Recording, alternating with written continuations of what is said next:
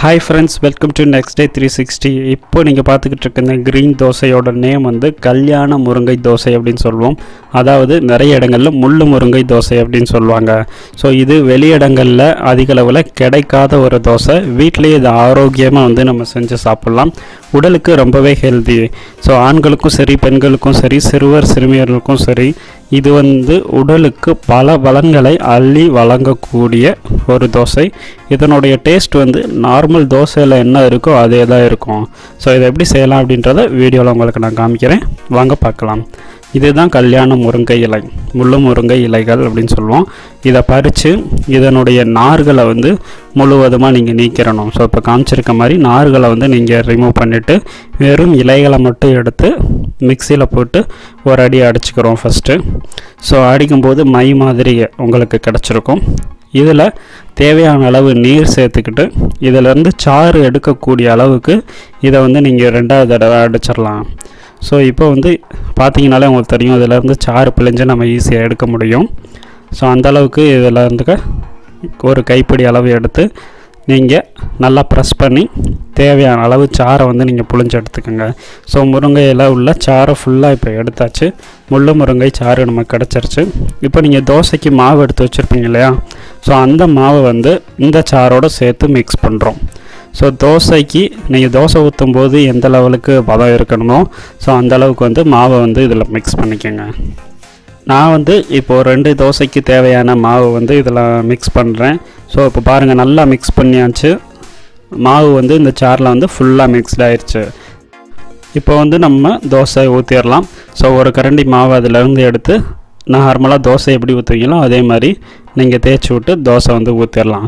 இது யார் யாருக்கு என்னென்ன ஹெல்ப் பண்ணும் அப்படின்னு கேட்டிங்கன்னா, நீர் பெருக்கியாக இது வந்து செயல்படும். உடம்புல வேர்வை வராதவங்க, வேர்வை சுரப்பிகள் வந்து அதிகம் சுரக்காமல் இருக்கிறவங்க இதை வந்து சாப்பிட்றது மூலமாக நீர் பெருக்கியாக அவங்களுக்கு உடம்புல செயல்படும். சிறுநீர் பெருக்கியாகவும் சிறுநீர் கழிக்க கஷ்டப்படுறவங்களுக்கு இது ரொம்பவே ஹெல்ப் பண்ணும். மலமிளக்கியாகவும் செயல்படும். மலச்சிக்கல் ப்ராப்ளம் இருந்தால் அவங்களுக்கு ஹெல்ப் பண்ணும்.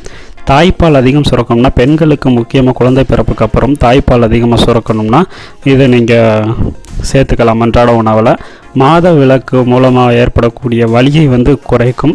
கர்ப்பப்பையை சுத்தப்படுத்தும். குழந்தைகளுக்கு உற்சாகம் தரக்கூடிய ஒரு ஆற்றலை வந்து கொடுக்கும். இவ்வளவு மருத்துவ பயன்கள் உள்ள இந்த தோசையை ஸோ உங்கள் வீட்டில் சுட்டு உங்களுடைய குழந்தைகள், பெரியோர்கள், பெண்கள் எல்லாருக்குமே வந்து நீங்கள் கொடுக்கலாம். ஸோ இது தோசை ஊற்றினதுக்கப்புறம் 1 ஸ்பூன் நல்லெண்ணெய் எடுத்து சுற்றியே ரவுண்டாக விட்டுக்கோங்க. ஸோ அதுக்கப்புறம் நம்ம என்ன பண்ணணும் அப்படின்னா, தோசையை எப்பயும் போல் திருப்பி போடுற மாதிரி ஸோ எடுத்து இன்னொரு சைடு திருப்பி போட்டு கொஞ்சம் நேரம் வந்து வேக விடுங்க.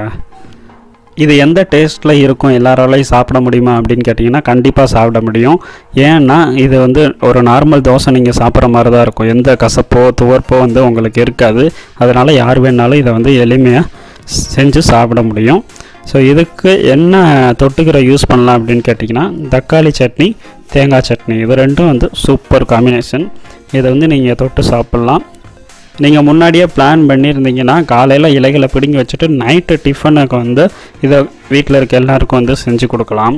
ஸோ தோசை வந்து பல பேருக்கு பிடிக்காமல் இருக்கும். ஸோ அவங்களுக்கும் ஒரு வித்தியாசமாக ஆரோக்கியமான முறையில் இந்த தோசை வந்து இருக்கும். குழந்தைகளும் நல்லா விரும்பி சாப்பிடுவாங்க.